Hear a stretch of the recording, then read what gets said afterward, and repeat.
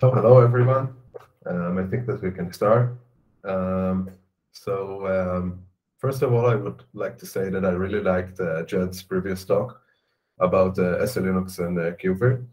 And I think it was a great idea because it lets us get an introduction to a cool new technology, but also lets us see a real use case that we're familiar with. And yeah, that's a great idea. So I decided to do something similar with cgroups.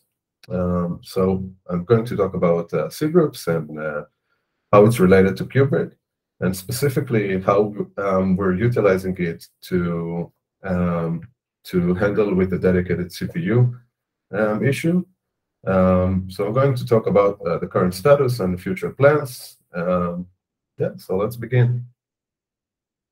So first of all, the agenda. I'm going to give a brief cgroup introduction. What are cgroups and V1 versus V2? Then we're going to have a look on cgroups and Kubernetes resource management. They're very much related. And then we're going to spec the compute container, what actually runs there, and the current implementation of dedicated CPUs, problems with it. And then we're going to see the housekeeping cgroup approach to handle with this problem, and then the dedicated cgroup approach, and then to some FAQ and Q&A. Okay, so first of all, a quick introduction to cgroup. So according to Wikipedia, cgroups is a Linux kernel feature that limits account for and isolates resource usages like CPU, memory, disk, I/O network for collection of processes. So in this presentation, I would focus mainly on the CPU, but we can manage a lot of resources for certain groups of processes. Basically, this is one of the three main features that containers are built by. And its basic architecture is basically a tree of resources. And every node in this tree splits the resources between its children, and the processes live under a certain cgroup. And basically, that cgroup defines the limitations and configurations of different resources that the process can use or can see. So we have two versions of cgroups inside the kernel. We have version 1 and version 2. Version 2 was designed in a way that's completely different from version 1. There is no backward compatibility. And yeah, they're pretty different, although they have a lot of similarities. So let's briefly explore each version and see the differences between them. So first of all, cgroup V1, the first node in the tree, the root cgroup, has a child for every controller. Now, controller is also called a subsystem, and that's basically what manages the resources. And we have basically a CPU controller, CPU set controller, memory controller, and so on. So the root cgroup is always located at /c/fs/cgroup. And as I said, we have another directory within it for every controller. Now, essentially, every controller has a substructure which essentially represents pods, and the pods have the child cgroup for every container. So let's now see it visually. So here we have the root cgroup. And as I said, it has a child cgroup for every one of the controllers. So CPU controller, CPU set controller, etc. Underneath, it has a cgroup for guaranteed QoS pods. We're going to talk about it a bit later, what it means exactly. But in any case, under this cgroup, we have a child cgroup for every pod in our system, and every pod has a children cgroup for every one of their containers. So this is basically how it looks like. And it's important to understand that this kind of tree structure exists for every one of the controllers. This example shows the CPU set controller, but the exact same structure exists for every other controller in the system. And down below, you can see an example for a path for the cgroup. So you can see the C set as cgroup, and then CPU set. That's just an example for one of the controllers. And then the QPod slice, where the guaranteed QoS pod lives. And then another cgroup for the pod, and another cgroup for the container itself. So cgroup v1 had many problems. So in cgroup v1, a process or a thread needs to belong basically to many controllers. Let's say that we have a process that we want to manage its CPU, we want to manage its memory. So we need to assign the process into two different controllers. And we need to define these controllers separately. So this is one complication. Furthermore, there are very little to no restrictions at all. Every process and thread can live in every cgroup they want. And the problem is that this is error-prone and complicated to coordinate between the controllers. And there's also a quote from the man pages down here on this exact same issue. But basically, let's say that we have a process, it has many threads. Let's say that we want to configure different cgroup configuration for each thread. So we need to define everything for each controller separately, and this simply becomes too complicated. So in cgroups v2, all controllers reside in a single unified hierarchy. We have many restrictions. Some of them are the internal process rule. Processes may reside only in leaf nodes, so you cannot assign a process to a cgroup in the middle of the tree, only at the bottom of it. The root cgroup is an exception, of course, and there is another exception, threaded mode, which I'm going to mention a bit later. And all of the threads of a process must live within its subtree. That's another restriction. And there are many more restrictions, which I'm not going to go into. So this is how it looks, basically. You remember that previously we had a child controller for every controller. Now it simply doesn't exist. We have a single unified hierarchy. This is, except for this, it's the same as before, right? We have the QPod slice for guaranteed QoS pods, and then a cgroups for every pod, and then a cgroup for every container of the pod. And in this model, in cgroup v2, every one of the cgroups has a list of containers that are enabled for this cgroup, and they're all configured at the same place. So it's much easier to manage. And as you can see down below, the path is now changed. There is a single hierarchy, and only at the end we have a CPU.something files to configure the CPU set controller. We have also CPU.something files and memory.something. And yeah, these are some of the main differences between cgroups v1 and v2. So now let's talk a bit about cgroups and Kubernetes. So Kubernetes resource management and cgroups are tightly related. The Kubel does a lot of its magic using cgroups, and let's now see an example for it. So in Kubernetes, every container has its own dedicated cgroup. It doesn't have to be that way technically, but that's how Kubernetes decided to implement it.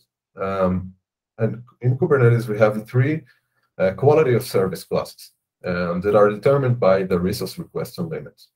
So basically, we have best efforts, burstable, and guaranteed. And they have implications of many stuff like scheduling and priority and resource allocation and stuff like that. I'm not going to dive into that too much, but what I want you to remember is, in order for a container to be in a guaranteed quality of service, or for a pod to be in a guaranteed quality of service, all the containers in the pod needs to define limit and requests, and they need to be equal. So further than that, with CPU manager enabled, it's possible to get pinned CPUs or dedicated CPUs. They're the same thing. And that means that basically we have a number of cores, CPU cores, that are being exclusively allocated to the container. Nobody else in the system would allow to use them. And the pod needs to be in guaranteed quality of service for it to happen. And the container needs CPU requests to equal the limit and to be an integer, not a fractional value. Okay, so now back to Kubevirt. So the compute container, what's running in there? So in the right-hand side, you can see a list of threads that are running inside the compute container. What's marked here in red are threads that are children of the QEMU KVM process. And what's marked in orange are the children of libvirt. So as we can see, there are many threads that are living here, and they have different priorities. And of course, it depends on the use case, but I'm going to focus on real-time VM use case here. So let's try to think about the priorities of these different threads. So for example, at the monitoring, we could have stuff that are related to monitoring. So for example, virtlogd, we're using that for populating logs from QEMU and libvirt into Kubernetes logs. And we could, I think, agree that it doesn't have the highest priority in there. Maybe a bit higher priority is stuff like IO thread and RPC libvirt, or meaning the communication between libvirt and QEMU processes. But we certainly agree, I think, that the most important things here, at least for real-time VMs, is the vCPUs. Which are actually the CPUs as the guest season. So we have different priorities, and some sibling threads of the same process have different priorities. Okay, so until now, this was an introduction. But now to the million-dollar question. So how do we guarantee that a VM has true dedicated CPUs? And we can see a sample of a VMI manifest here. Basically, somebody asks for 2 cores and for dedicated CPU placement. So what we can do in order to guarantee that this is really what's happening. So first of all, let's talk about the core implementation and the problems of it. So what we're doing right now is that basically we're providing the dedicated CPUs to compute. And you can see the Virt launcher pod on the right-hand side. So if we're asking for 2 cores, we will simply ask for 2 CPUs, both in the limits on request of the compute container. As I said earlier, this would mean that these 2 CPUs are pinned because the limits equals the request, and it's an integer value. But as we've seen before, many threads run on the compute container. And this means that we are basically lying to the guest, because CPUs are not really dedicated to the guest CPUs, but are shared between the many threads in the compute containers. Now, it's important to understand that from the host perspective, a vCPU is just another thread. It doesn't mean anything special. And therefore, what will happen is that the vCPUs would have a context switch in order to switch to other threads inside the compute container, like libvirt. And we don't want that. That basically means that these CPUs aren't dedicated to the guest. We're using them for other stuff as well, managerial tasks that, and this behavior is not expected from the guest perspective. So first, let's see the housekeeping cgroup approach that aims to solve this problem. So let's imagine that a VM with X dedicated CPUs is being created. So what we're going to do under this approach, we set a compute container to actually request X+1 pin CPUs. So if so talking about the example from before, we will ask for 3 CPUs, not only for 2. And then the compute container creates a child cgroup for low priority threads. This is called the housekeeping cgroup. And all of the processes or threads, except for the X vCPU, are moved into it. Meaning only the vCPUs remain living under the compute container. All of the other threads are moved into the housekeeping cgroup, which has one dedicated CPUs. So basically, all of the managerial tasks are going to run on a dedicated core, and all of the vCPUs are going to run on a dedicated core. So this is how it looks like. We're going to have a compute container with x+1 dedicated CPUs. The vCPUs are going to run underneath it, I mean, in the compute cgroup. It would have a child cgroup with one dedicated core, with all the other stuff that are less important. By the way, you might ask yourself, why doesn't this break the internal process rule, right? I mean, the vCPUs are under the compute, although it's not a leaf anymore. And that's because of a threaded mode. And basically, we can break this rule if we're talking specifically about threads. Again, not going to dive into that, but just know that this is legal because we're talking about threads here. Okay, so now what are the problems with this approach? So first of all, this approach is nice because it allows us to really guarantee true dedicated CPUs for the guests. So in this perspective, it's great. But it has a few problems. First of all, we waste one dedicated core, sorry, that we don't actually need, right? We wouldn't want to allocate a full core for these managerial tasks. And we're focused, another problem, design problem, is that we're focused around the lowest priority processes. And I think it should be reversed, right? I mean, when we think about it, it's weird saying, I want to deal with vCPUs differently. So I would take action on everything else, every other process, not the vCPU, but everything else, in order to do something that I want to do with the vCPUs. And this is also not very generic. I mean, it's wrapped around a specific use case. Because what happens if in the future we want to introduce more cgroups and refine the resource management and do all sorts of other stuff? With this design, we're really it's wrapped around a specific use case with a specific idea, and I think that is a problem. So, but what are the challenges? Because it has there's a good reason that this approach has these problems. So first, let's look at the extra core problem. So ideally, what we would want to have is X dedicated CPUs and another like 0.2 CPUs that are shared and not dedicated for all the managerial stuff. But the problem is that it's not possible with Kubernetes resource management model. And as a reminder, for a dedicated CPU, we need a guaranteed QoS pod with an integer amount of CPU. If we would say, please give me a compute container with 3.2 CPUs, it wouldn't be a guaranteed QoS. Therefore, the CPUs wouldn't be pinned anymore, and we're in a problem. So we have to keep it an integer. Another challenge is what I said before, that we're focused about what we don't care about. So it would be good if we could do this in the reverse order.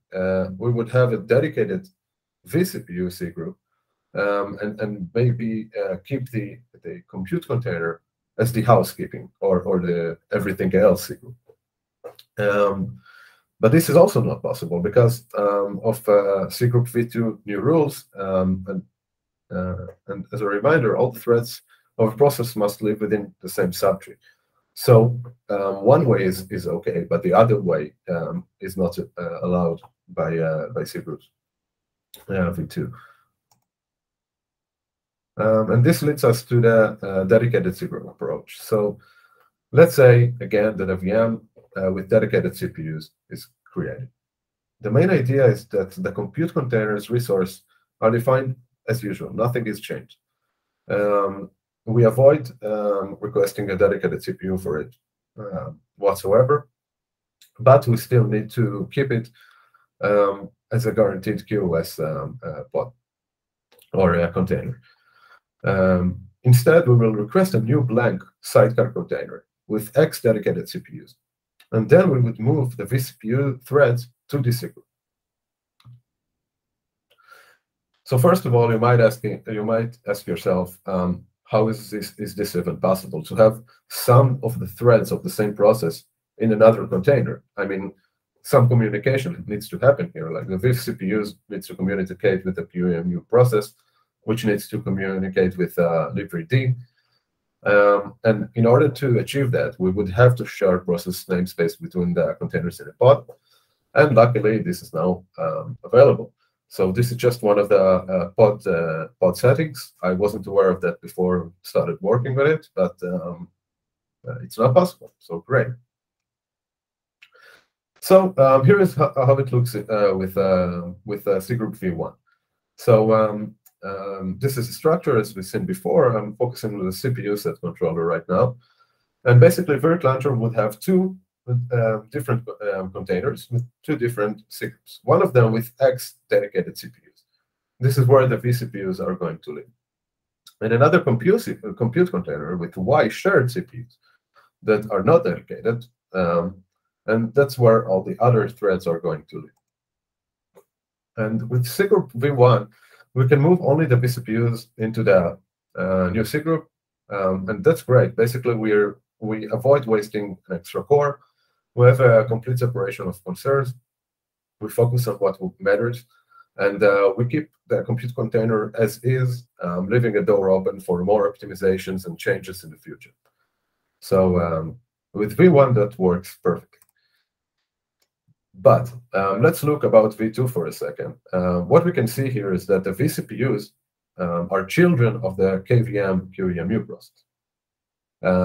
That's a problem because, as you might remember, all threads of a process must live within its subtree.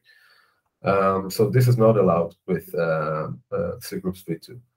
So what about moving the whole parent process? Right, the whole parent process. I'm sorry, to the pods cgroup. So moving the KVM QEMU into the Virt Launcher cgroup. That would solve everything, right? But then we would break another rule because another requirement is the internal process rule. We can't assign processes to a non-leaf cgroups. So we have a non-ideal solution for v2, which is basically falling back to asking X+1 cores for cgroups v2. Each one of the vCPUs will be pinned to a physical CPU. All the other threads would live on an extra CPU, just like in the housekeeping cgroups. Currently, there is no idea on how to get around that problem, and we don't have any better solutions. But currently, v1 is way more popular. v2 has just become stable in Kubernetes in 1.25, so probably the vast majority of our users are still using v1. So we have some time to think about it and maybe come with a better solution in the future. So this is how it looks like in cgroup v2. So we would have a dedicated vCPU cgroup. And inside it, we would have X dedicated cores for the vCPUs and another dedicated core for every other threads that lives under the KVM QEMU process. All of the other threads and processes would still remain in the cgroup, in the compute cgroup. Yeah, so we don't only in v2 we don't really solve the wasted core problem yet, but I think it's much better in terms of in design and the other problems that I mentioned. So a small FAQ. So you might ask yourself, who's in charge of the cgroups management, the assignment to the new cgroups and everything else? So at least in the POC, it's Virt Handler. Initially, we wanted Virt Launcher to do that for us without intervention from Virt Handler's side. And when I mean Virt Launcher, I mean the Virt Launcher process on the compute container. And we thought that's possible because now we have a cool trick to share the file system of different processes from different containers on the pod, because what we can do is simply find the PID and then get into the root file system for this process and then to the cgroup. But we have problems with that. I was trying that, and seems like there are no permissions to do that. Probably SE Linux policies that don't allow us to do that. So we have to intervene from Virt vendor. Another question is, what about live migration? And we can move the vCPUs to their, that's my answer, at least. We can move the vCPUs to their new cgroup after the migration ends. And this means that potentially we have a small windows of the CPUs not being truly dedicated, but for a very small amount of time.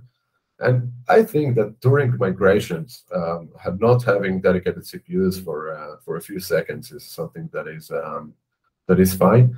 But we're also exploring some libvirt hooks that maybe could help us, something like before the migration starts, the migration target starts, do something. But this is left for for more exploration. And obviously, we could always start from simply marking these VMs as non-migratable. That's what's happening right now in the housekeeping group approach. Yeah, that's it. If you have any question, you're welcome to ask them.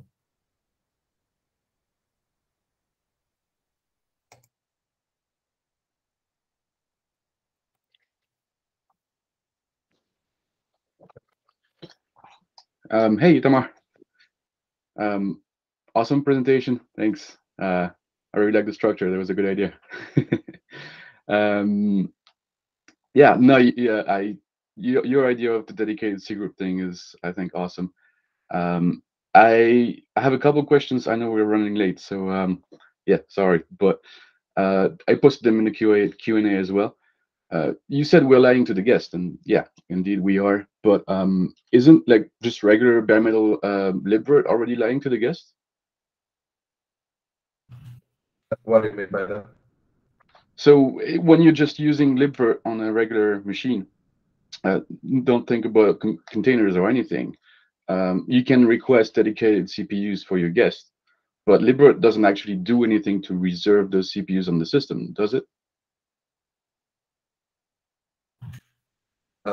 So let me see if I understand your question, because what we are doing is asking Kubernetes to basically save these pinned CPUs for us, and then we're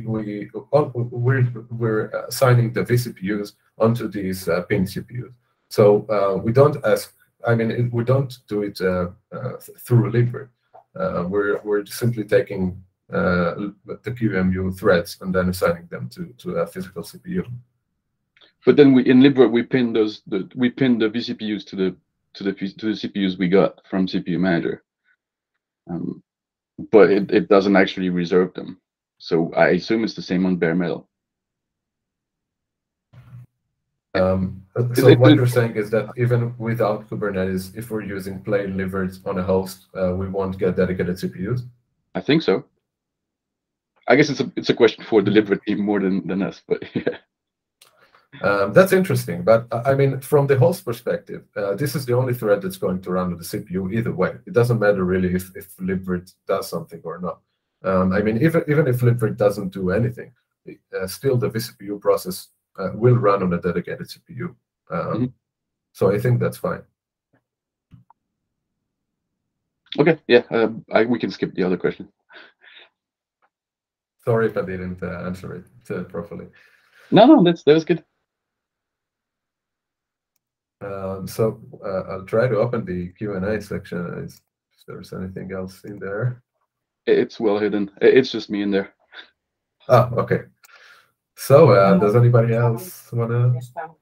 Yeah, I wanted to ask if this functionality is essential for VMs running DPDK processes. It sounds like it, but I want to see to hear your take on it.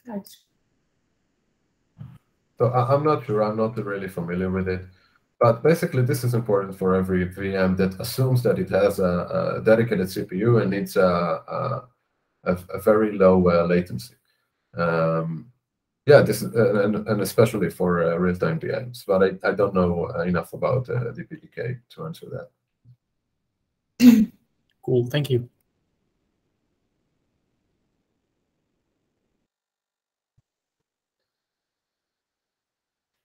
All right, so thank you, everyone. Hope you enjoyed and have a great day.